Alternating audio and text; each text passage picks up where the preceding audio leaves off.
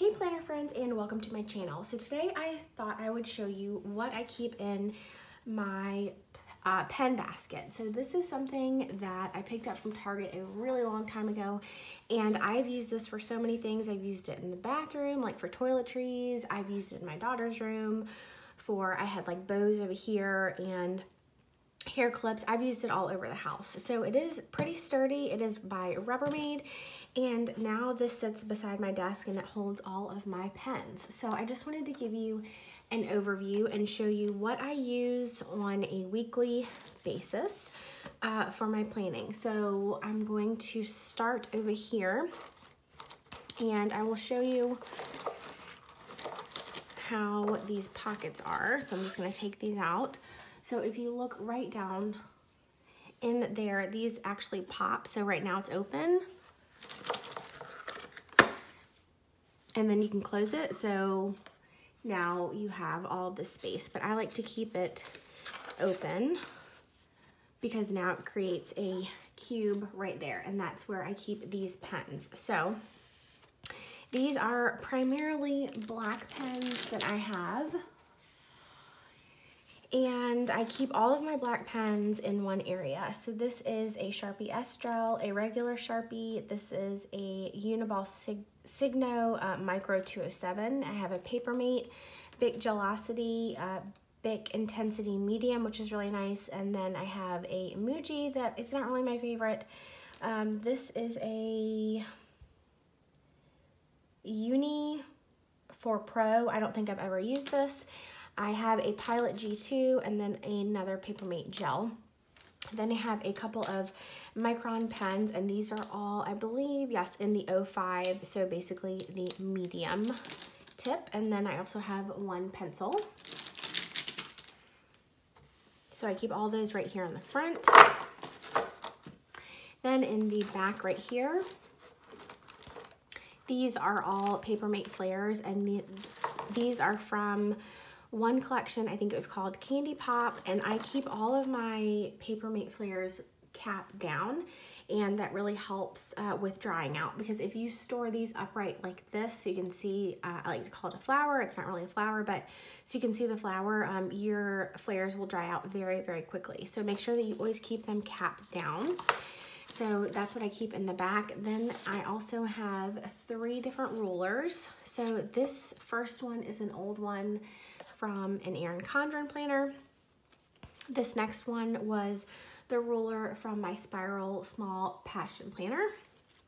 And then this last one is from Sunshine Sticker Co. And this is actually made for their, essentially it's kind of like a Hobonichi week style planner, but this actually fits a different week style planner that I have. So the grids line up, and it has like spacing with the numbers at the top. So I keep these 3 rulers in here. Okay, so moving on to the middle section, I have double-sided tape, and honestly I prefer the Tombow double-sided tape. It's just really expensive. So this I picked up in a 3-pack from Walmart. I have Scotch tape, and this is normally just what I use to tip in to my planners or journals. I keep some whiteout, 1 big eraser, and then I have 2 ink pads. These are both Color Theory. This is Power Suit, which is a dark gray, and then this is Purple Rain, which is a dark purple. Then I also have this giant date stamp, and as you guys can tell, it's absolutely huge. So I use this sometimes in my Bible, and I've used it primarily for journaling purposes. And since it is so large, this is a really good size bin to keep it all in. Okay, so now we're gonna move over to this side of things. So in this front cube, I only have, let's see how many things are in here. 3 things.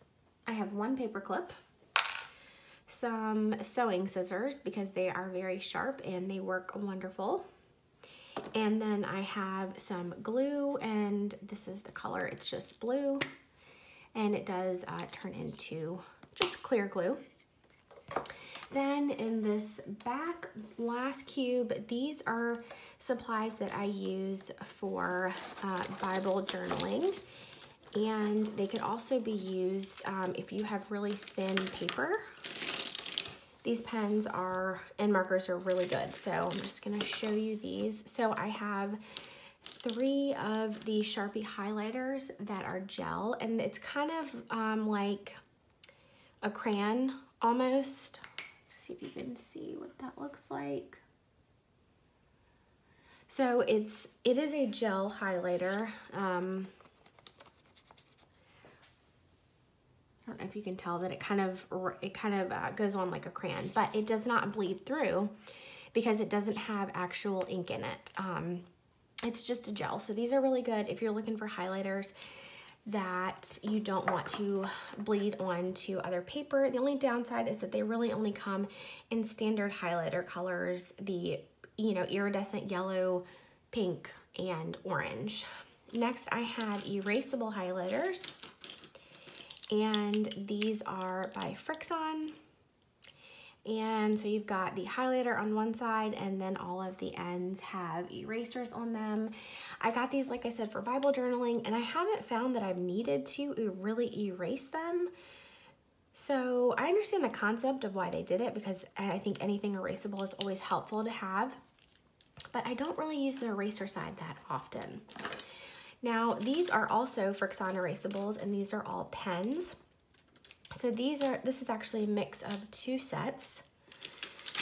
So if you're interested in the Frixon erasables, and let's say you're buying them from Amazon, one way that you can tell them apart is the mediums are 07s, and all of the mediums, the eraser will match the barrel of the pen. So like this is a purple pen with a purple eraser, orange pen, orange eraser. So that's how you can tell these are 07s. Now, if you want a fine tip, because the 07s I believe are called fine tip, but they're really not. These are more of a medium tip.